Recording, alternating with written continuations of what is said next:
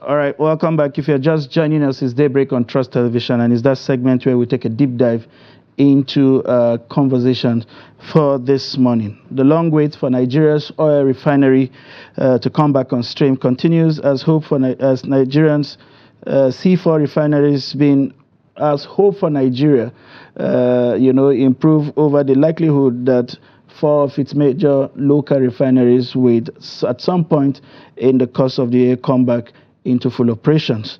The Port Harcourt refinery, for instance, is here to commence operation despite assurances by authorities to come on stream in about 2 weeks. That assurance was given on the 16th of March last year by the GCO of the NNPCL, Mr. Melekiari, while addressing members of the Nigerian Senate. But how long will Nigeria continue this way? This morning, our focus on Daybreak will be on the failures of taking Nigeria's petroleum refinery to that enviable height where we can then begin to see impact, on petroleum prices in Nigeria and by extension to every other sector, because we know that our current inflation crisis is a pass-through from the energy crisis that we have in Nigeria, which whether you are talking about the cost of diesel or the cost of fuel or the cost of jet A1 that has seen prices of aviation tickets shoot over the rocket. We have in the studio an expert in the sector, Dr. Joseph Obele. I suppose I pronounced that correctly.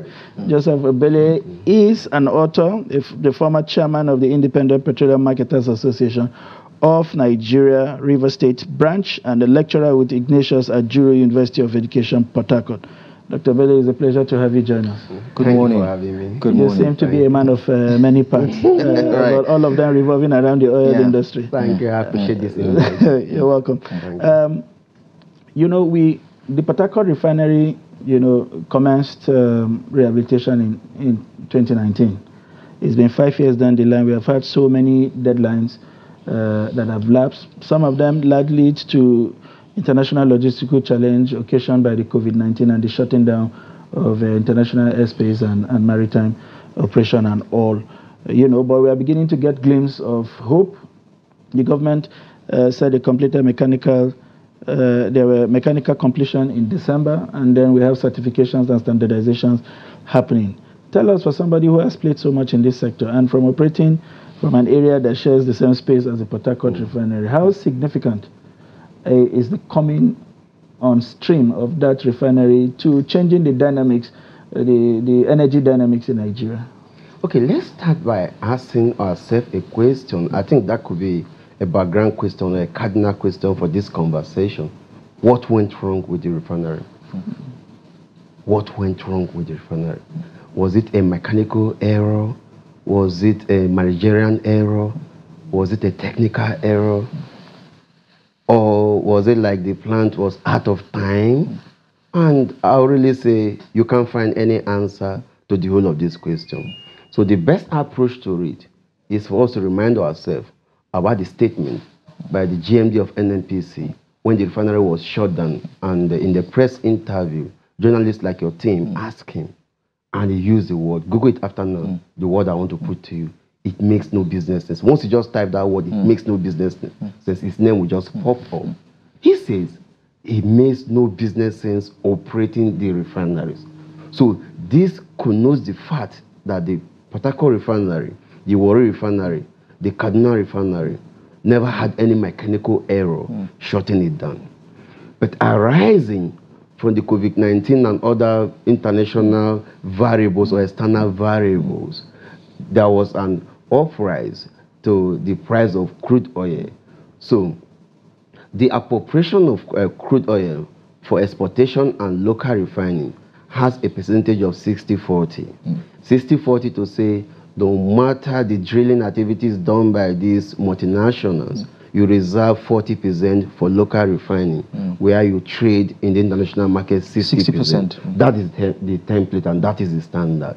So the 40% for local refining should be distributed as a quota between the Warri refinery, Kaduna refinery, and the Port Harcourt refinery. The Port Harcourt first and two in the lesser element. So on this background, after refining this 40 for local refining, how will you sell it? You sell it in the local market, which is in Naira.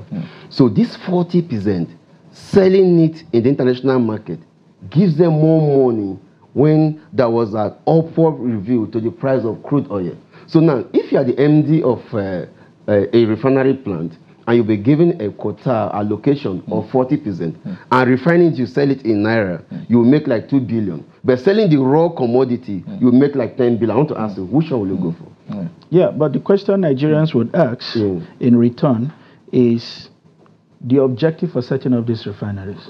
No, the Is refinery it to meet basically local wasn't set demands or on to profiteering. compete? It was set on the ground of social welfare package. Like our people should have this commodity handy. But now the MD, when he uses this word, it makes no business sense. The Nigerians did not conduct a research to go into the depth of that word, to really know the meaning of that word. So what I'm trying to put to the analysis why he used that word, it makes no business sense. Your quota of 40%, selling it raw directly, you make more than refining where you sell in dollars. Obviously, we can join him in saying it makes no business sense. As a trader, where you can sell your commodity higher, you can't be fool to sell it in a lesser market. So, on this background, we can categorically state here that the refinery wasn't shut down because of mechanical error, technical error, or managerial error. It's just that he said it was a business decision. Yes, it was a business strategic decision. Where, in hindsight, doctor, was that the wrong move? No, for on the ground of social welfare package. Your colleague asked a question here. What was the objective of our forefathers of setting up this plan? It was built by us by a military regime. And I'm asking, what can we really boast of to the civilian regime we've enjoyed since Obasanjo, after Obasanjo, Jonathan, after Jonathan, the late Yaradua and the rest of them? We can't even boast of a modular refinery that any multi-billionaire can just set up within a few weeks. No, but these were built for us by the military. So they have good intention and good objectives for us. So he shut it down. And what happened? Now, buying the refined product with the profit you make on exporting the raw crude oil was cheap for them until the Ukraine-Russia tension affected the high sea, which was the passageway for all these vessels and the rest. And the price of refined product now tripled. On that note, it was an issue for them. Now, the total staff strength of NNPC as at when the 4 refineries were shut down was close to about 9,000 to 8,000 persons. And a manager of NNPC told me that they can keep this staff strength without any of these refineries for the next 50 years. And I asked him why. He said they are making more selling the raw quota that was designed or allotted for local refining than so they are making more profit on exporting. So local refining was not, as far as the business is concerned. Yes, they were making more. Because now after refining, for put into consideration cost of production and all those analytical costs and the rest, associated costs, then you now sell it in Naira. With to say this is a local market, but selling that raw crude, you're making more.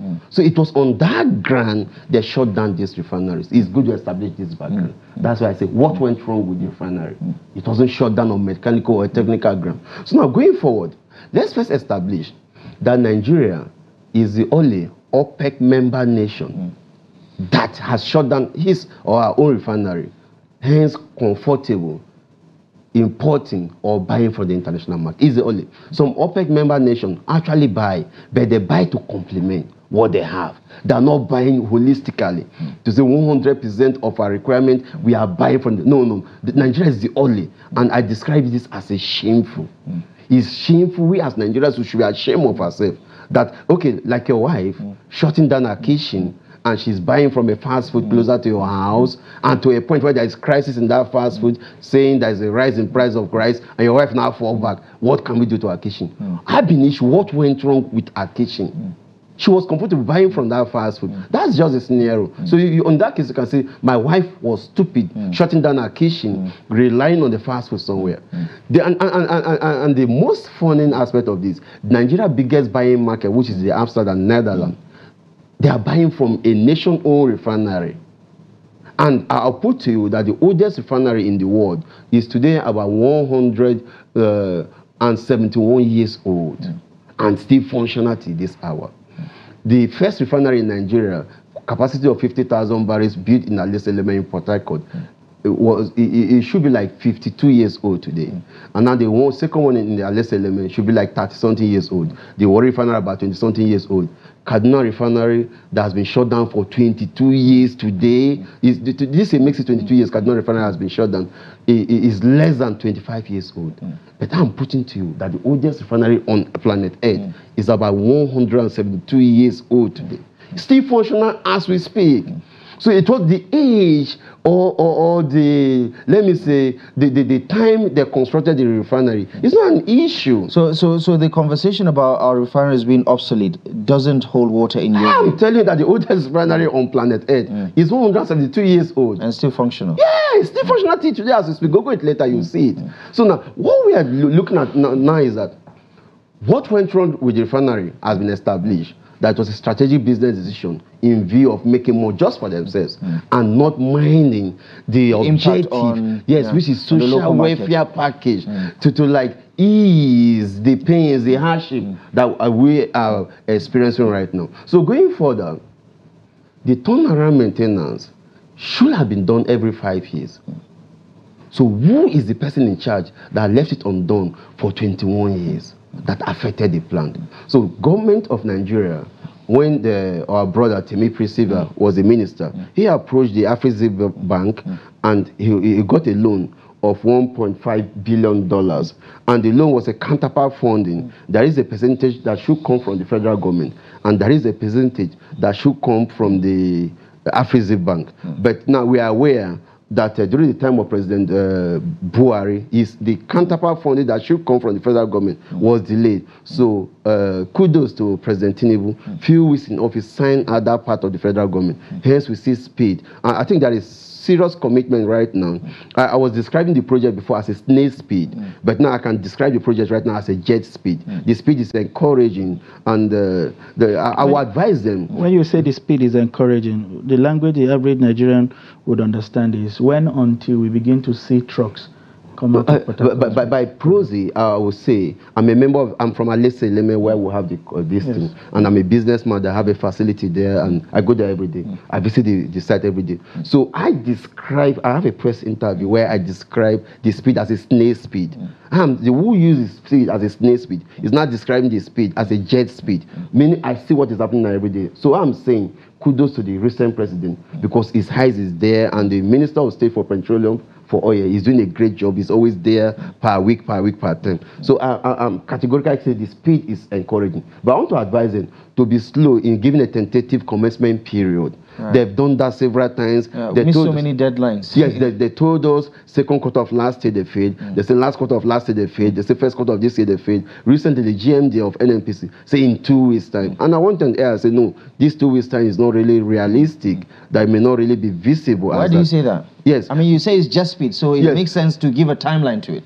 My friends are contractors. They are handling critical projects and bringing up the facility. It has a process. There's a water steaming process. There's a plant steaming process. And we've not seen the whole of these things. And I think they owe Nigerians apology on the flare they did the eve of 24th December last year. And Nigerians just like, what was the rationale behind that? What? I'm yet to know the rationale. Now, are you saying that... I'll call it Ojoro, or I'll call it tricks to Nigerians or what? Mr. President, in one of his interviews, as at August, said the plant will be up by December this year. So on the 24th of December last year, nothing was set for the plant to come up. So they now use a gas cylinder, normal gas cylinder you have in your house, put in the flare and light up. Well, what they did there is the highest crime to Nigeria as a nation. I thought those were test run operations. It was on just for 5-10 minutes and so no. There's nothing wrong coming up to apologize. I said December, and December is not visible. Let us get some things very clear. Because the point I didn't saw. I was also at LMA. Okay. So and I'm trying to understand something. For how long? No, my business was not to count how long it lasted. I was there. I witnessed the flare, and then we went back to briefing. But the point I wanted to make was so that we do not we get proper understandings on how to interrogate these things when they happen. Because they described it as mechanical completion. Mechanical completion does not, as I understood it, translate into production. It is that components that are supposed to aid the functionality of refineries have been coupled and are completed. And so after certifications, they're supposed to start. Are you saying that mechanical completion was false? No. As at that point, the job was about, I think I would say 80% stage of completion. So there was no indication of readiness for commencement. But keeping the word of Mr. President as a bond, he told Nigerians by December, and we'll have 6 days to run out December. So this was 23rd December or 24th. We are running out of December. So what do? They got a small gas burner, the local gas burner, put it in the flare and just pack it up, and people saw live TVs, captured it, and the rest, and they left. Just it wasn't up to 1 hour.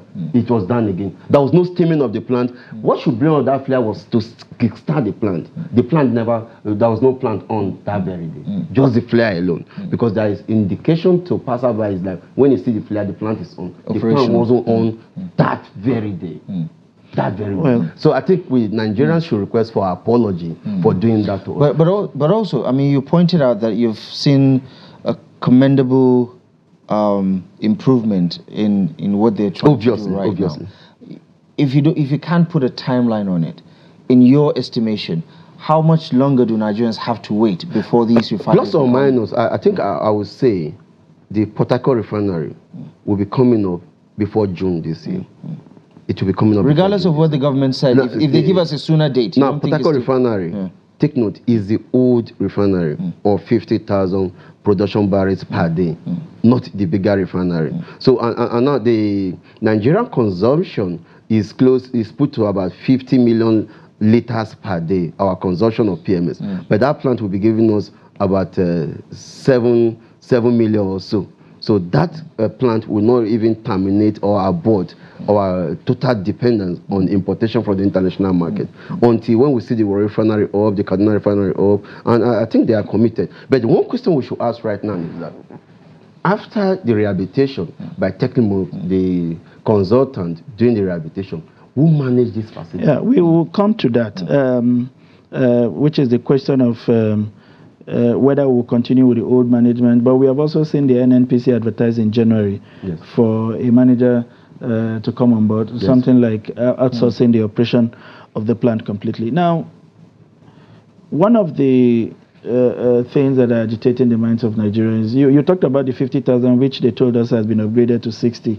But how does this feed into the bigger refinery, the 130,000, which brings everything to about 130 or 40, which brings everything about the bigger refinery is 200,000 barrels, and this very one is 50 or greater to 60. I know everything is 250 over there. It's 250. Yes. My point is, how does what we have done feed into the bigger one? Because overall, they told us everything will be completed by the end of 2024. No, it's a disjointed plant. This one doesn't relate to this one. Okay. This is a separate plant on its own. But in terms and the other one is a separate plant on its own. So this one can work dependently, not relying on the other one. Oh, okay. So what then is happening to the other one? Because as far as Nigerians are concerned, we see Port Harcourt refinery. I can put to you that the second Nigerian refinery will be off by early next year. There's commitment to both plants over there. But the old refinery, I would say they are 95% completion stage of it, 98 or so. And we also saw statements from Shell to the effect that they have also stockpiled crude. Yes, they've done that. The supplying crude is not an issue. Completing the refinery is not an issue. But who manages the refinery after the job? That is the critical question we should be asking right now. And we are aware that early this year, January this year, NNPC put up an advert calling for private partners to bid for it. And with privileged information we have indicates that some Nigerian local oil firms bidded, Asia firms bidded, American firms bidded. And we as stakeholders of the oil and gas sector, we are posited, we have mentioned that, like a way of advice, that NNPC shouldn't manage this plant after rehabilitation one. The plant shouldn't be handed over to a Nigerian-owned private firm one. Then two. Why? it shouldn't be given. The Nigeria factor coming into play, I can win the bidding, but I may not be the one operating it. A politician can win the bidding, but let it be a reputable company with pedigree. We know of this company has been in oil and gas business. You don't think there's any local? we have seen Nigerians. I say a lot of them bidded.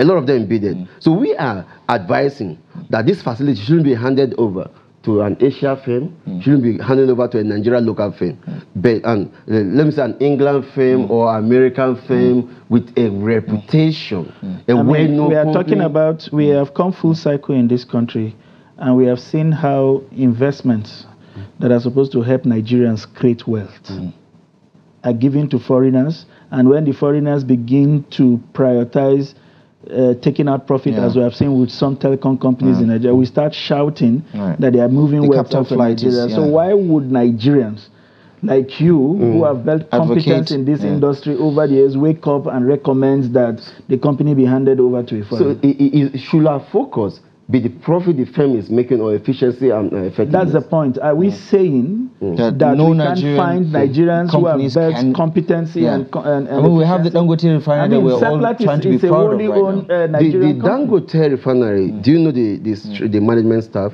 the component of the management staff? But it's owned by Nigeria. No, it's owned by Nigeria. The component of the Nigerian staff. Yeah, that's the point, Dr. Obele. Are you saying we can't find Nigerians that can recruit competency from across the world, but retains the component? Do you know my fear with the Nigerian factor? Yes. I'm not saying Nigerians are not my fear with Nigerian factor is that if you open it up, the Nigerian company can bid for this. A politician can sign it in and engage it can be the hands of Joe. How did they used to say that parable? Yeah, the voice of Joe and the hands of Esau. It could be that scenario. Before you know this, and that could undermine. There's another say monkey and don't enter soup or wanting. The Nigerian factor is like a mystery. So let's just give it out to a reputable. We are sure this firm has been in this business for the past 20 years. We have heard of your name since we are in primary school. Take this firm. Dr. Obele, why I'm saying this is that why I am having issues with your recommendation is the Nigerian in me, wanting to, distort that age-long perception that if it has to be done perfectly, then it has to be done by a foreigner. And I'll say this, at the expense of appearing like one is trying to promote other brand, we have seen a Nigerian come into the aviation space and disrupt him and disrupt what's going on there. We know how much prices were distorted in Nigeria. Is there any political element regarding this result? That's the point. What I am saying is, what stops us from making sure that the transaction dynamics makes sure that only the right kind of Nigerians get this rather than politicians? No, it's obvious that any success you can see from a Nigerian man being in business, I think is far from political elements. It's far from it. So now, this, you cannot separate politics from the privatization of the Petroleum refinery. But now, a Nigerian man coming up with an investment, so you can see that there won't be any indication or components of politics. So he's an investor. Are you saying so now this is a government parasite releasing it out, there was a political factor. Okay, Dr. Obele, are you saying a Nigerian will come in, putting money in a venture like Petroleum refinery and watch it mismanaged? No, I'm saying the point of awarding, signing out who takes over this refinery. That's where you see the politician or the officer in charge of awarding can say, you must give me 2% in all you do there. That will affect the selling rate of your product. So there must be political factor and political influence. But now, let's say you're giving that to Mobi. Let's say you're giving that to Shell. Let's say you're giving that to Indorama. Let's say you're giving that to bigger names that have 50 years pedigree and good reputation and the rest. Now, we'll just go and sleep. My concern is to see that refinery functional the next 20 years. Do you know the amount of money they are spent fixing it? That money can build for us 4 or 5 modular refineries, $1.5 billion. So now, the workability is my concern, not who takes over. So regarding who takes over, it shouldn't be given. I'm standing on that. It shouldn't be privatized in Nigeria own firm. I mean, I don't completely disagree with your notion, but the Nigerian in us wants us to take responsibility for our own growth and development. But your point stands to reason that we've seen so many businesses go under in the hands of Nigerians, mainly because their inability to optimally run some of these businesses and make business sense out of it for the longevity that it requires is also something that we have to consider. But Dr. Obele, thank you so much for the insight. I would love to continue, but unfortunately we're out of time for this one. So thank you most kindly for your analysis this morning. Right.